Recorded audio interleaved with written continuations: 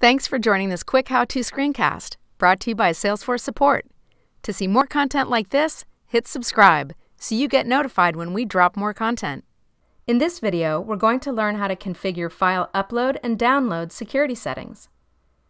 To provide more security, control the way some file types are handled during upload and download. This is useful when you want certain users to be able to download files. Log into the org, click the gear icon, click Setup,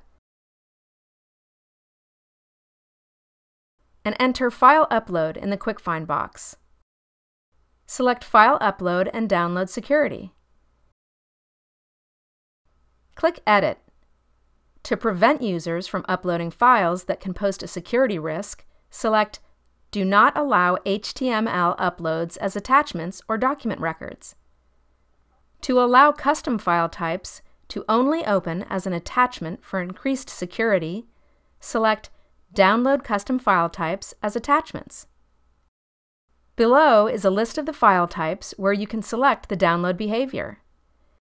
The first behavior is download. The file, regardless of file type, is always downloaded. The second behavior is execute in browser. The file, regardless of file type, is displayed and executed automatically when accessed in a browser or through an HTTP request. The third behavior is hybrid. Salesforce files are downloaded. Attachments and documents execute in the browser. In this screencast, I will select Execute in Browser for PDFs, Docs, and DocX. Click Save.